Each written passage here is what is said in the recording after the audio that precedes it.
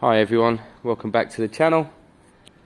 This is the Motorcycle Rescuer and I am the Motorcycle Rescuer.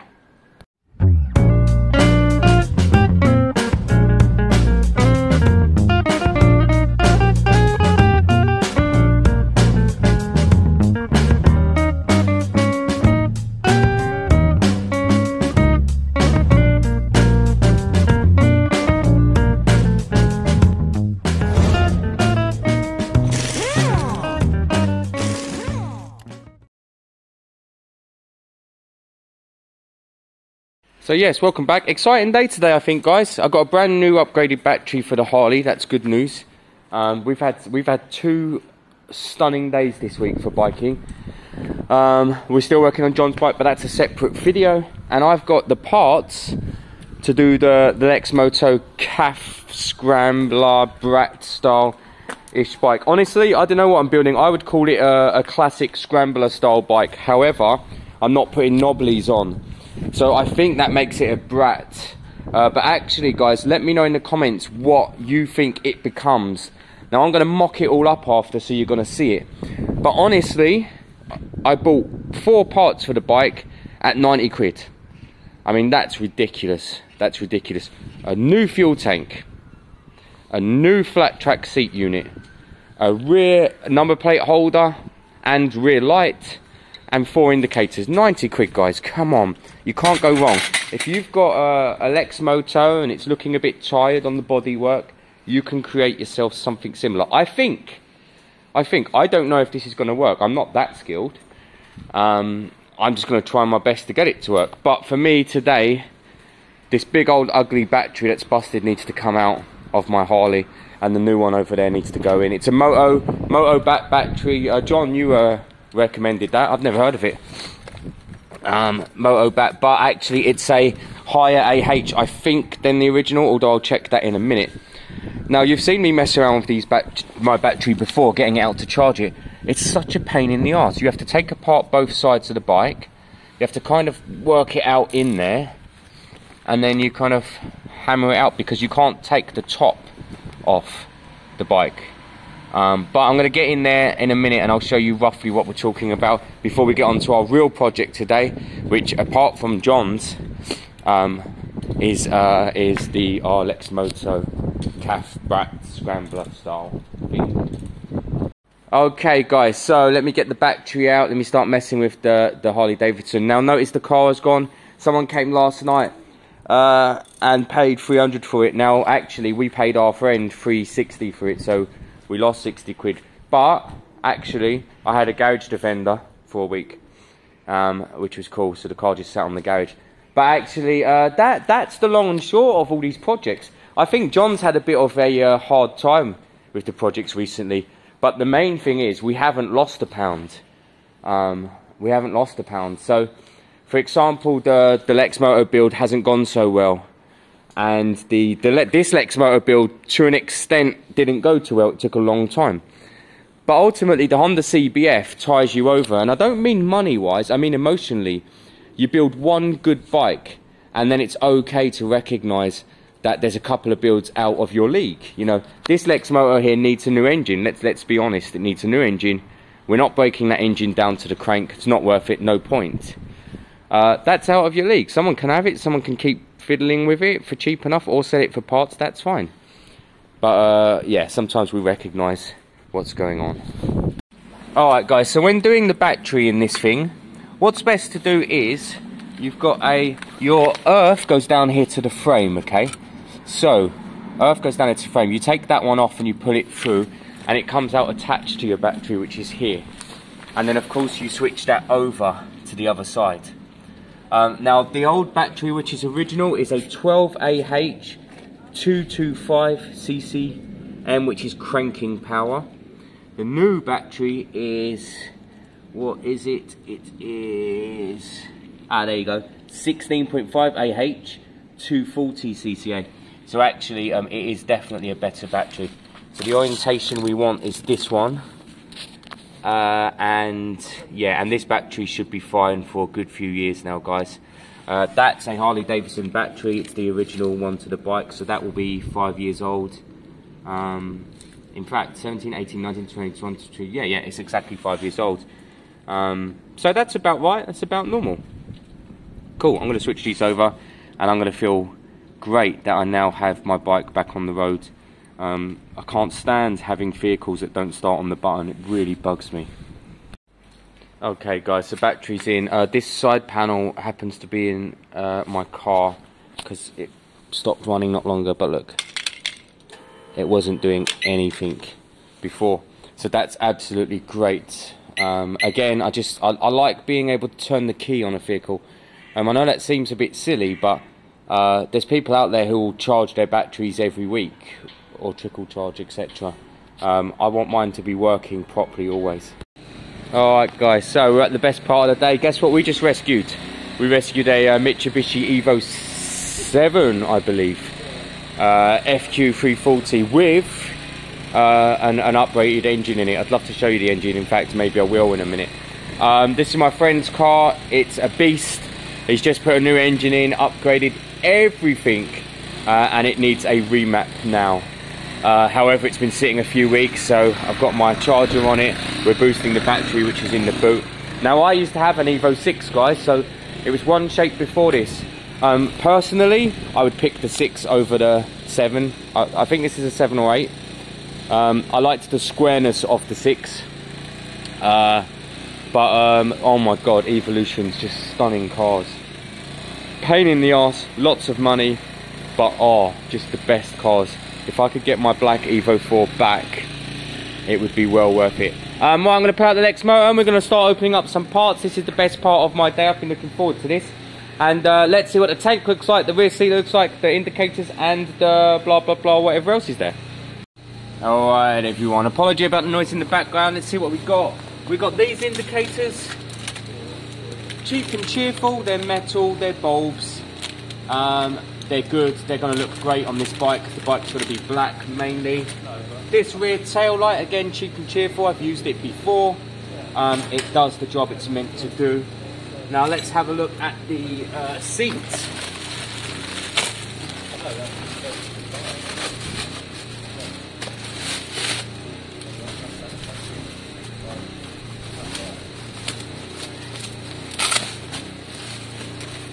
Yep, absolutely should do the job.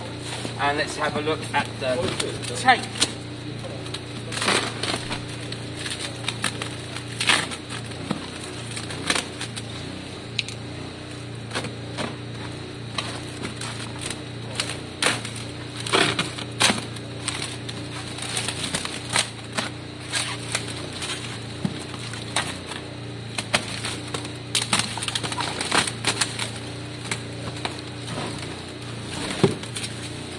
Hey, absolutely should do the job. Exciting. Check this out, guys. Custom manifolds, Evo 9 turbo, bigger radiators, unbelievable. Unbelievable. Right, John's over here. So we got the new tank for the lexmoto. Now we want the tank to sit quite flat, so we need to kind of peel away some bits, maybe even the data tool and the ECU potentially. John's just weakening this bracket so that we can sit the tank on more flush. He's just basically fatiguing it and then it will snap off at the right point. What we might need to do is put a bit of paint or something on there, making sure it doesn't rust. So at this stage, all you might get to see is a tank sitting on there in a minute. So we'll show you what's going on with that. So here we go. My not so beautiful assistant is putting on the tank. Oh man, that sits so well.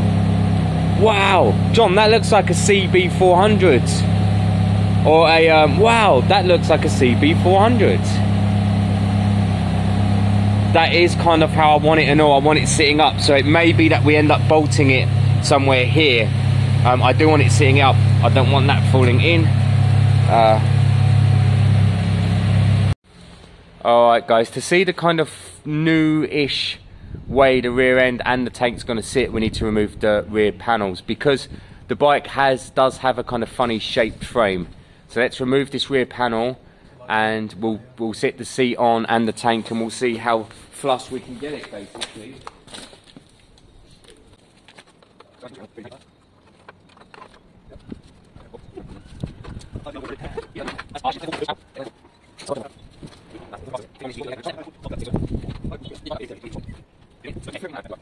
This seat sits. I mean, John, this seat was what, 30 quid? I mean, these parts, there's no excuses nowadays. If people out there want to try customising, now's the time. No excuses. Oh, what a beauty! What a beauty. I don't even need to tape it down or anything. It can just sit like that. It doesn't. What we might need to do is cut the rear of the frame. So it might be, I think the tank sat there, didn't it, John? Yeah. So the seat will sit there. So I think we'll chop away. As long as we've got, although the brace is there, where's the next brace? So the brace is there. We can chop behind the brace. So we're probably going to be sitting like that.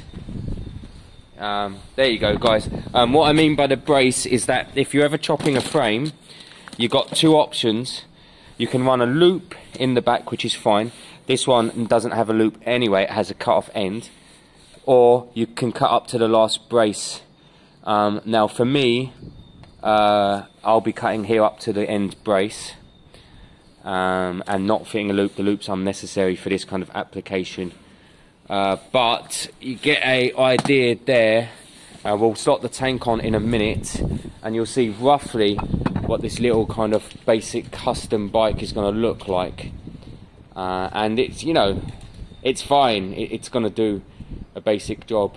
Forget the exhaust for now. The exhaust is big and ugly and rough. I am looking into what exhaust will go on there. I have an idea in mind, but I'm not sure if it'll work. I have a kind of slight plan, but I'm not sure how it'll work. I'll probably remove these hangers. They're not necessary. Get a cone. Right, me and John will keep working at this for a minute and we'll let you know, we'll kind of show you roughly where we're at. Again, we don't know exactly what we're doing at this stage, but it's going to involve stripping the rear end down a bit, getting the tank kind of seated where we think it will work, mocking up the seat as well to again where we think it will work, and then looking around that how we make everything else work. Okay guys, so this is kind of roughly what we're looking at, very roughly at this stage.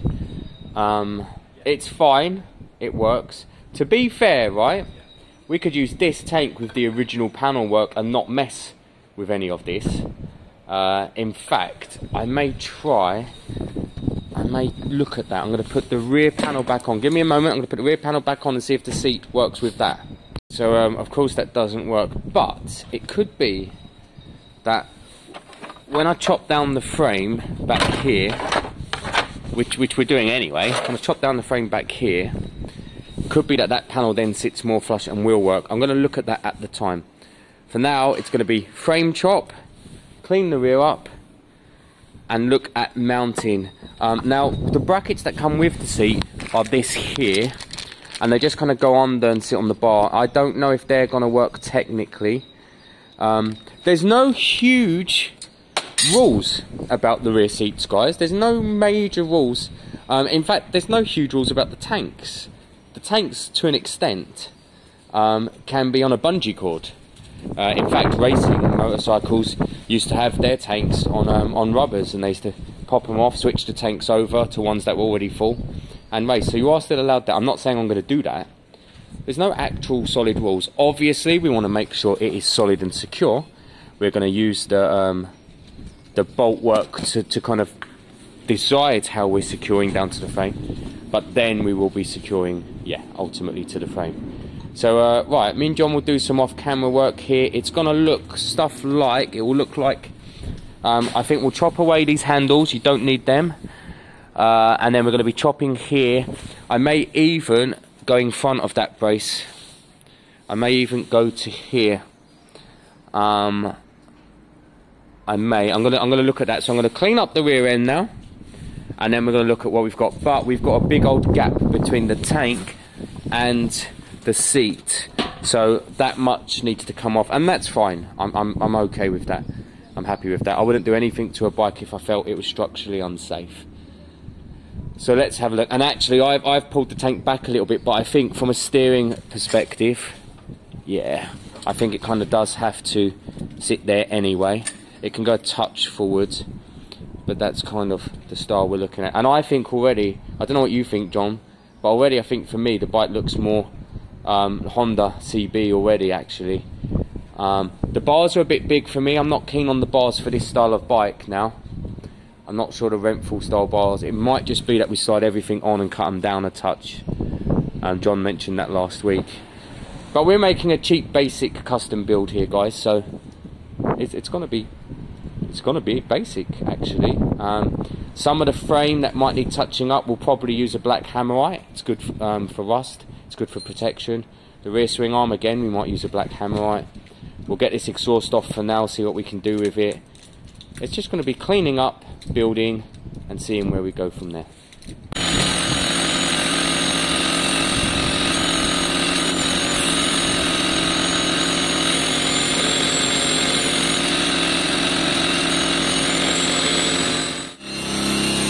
This is real fabrication work, guys. Try go higher, John. Woo! Alright guys, so we've started our cuts with the Dremel, but it's quite hard to get all the way around straight. So what we need is a couple of fresh blades for the hacksaw there. So me and John are going to do a quick run and we'll get that sorted. I've just sealed the fuel tap onto the tank. Now you've got to be very careful with these tanks. You know, it's paper thin paint, if that thick actually. So you've got to be very gentle with them, but they are going to achieve what you want them to do. Honestly, if you're buying one of these cheap tanks, guys, here's my advice. Get it out of its packet, buy some of the Max Pro XP stuff that Nat uses, and I use myself sometimes, and layer it up. Then your paintwork will pop massively. Follow Nat's rules, you know, 3 days later in regards to sanding it down and polishing it. And I swear you'll have a tank that lasts much longer, looks better, and doesn't scratch when you look at it. So, yeah, I mean, again, this is going to do the job we want it to do. But if you want a real long-term fix, get one of these tanks for whatever they are, 50 quid. Layer them up with some petrol-assistant lacquer, and then you'll be fine. I'm pleased so far with the progress we've made. I think we're going to have a bike that looks how we want it to look today. I think I'm going to pop off the exhaust today because either we have to use this exhaust or we have to kind of put a new one on. But either way, it needs a good coat of paint. Now, I'm wondering if the Lexmoto Tempest high-level scrambler exhaust would fit on this. So it comes out here and it goes up just under the seat. That would look amazing. And you can get them for kind of 80 quid, but you just don't know if it's going to fit at the top end. So we'll work that out. The other thing I can do, which I've done many times before, is you cut the exhaust down here and you put a nice loud slip-on down there. The bike looks stunning, nice loud slip-on. Just about passes the MOT with my guys, just about. They'll give me a bit of a kick up the arse. But that's the other option. Probably the option I'll go down, ultimately. But for now, we're off to do a blade run and maybe pick up a snack. Alright guys, so look at the stance of the bike now. The exhaust really lets it down, but we'll sort that out. It looks much better. It looks much better. So, where are we now? So what we need to do now, let me throw on the tank and the seat, and now we'll just give you an idea of what it's going to look like in that setup. So one moment.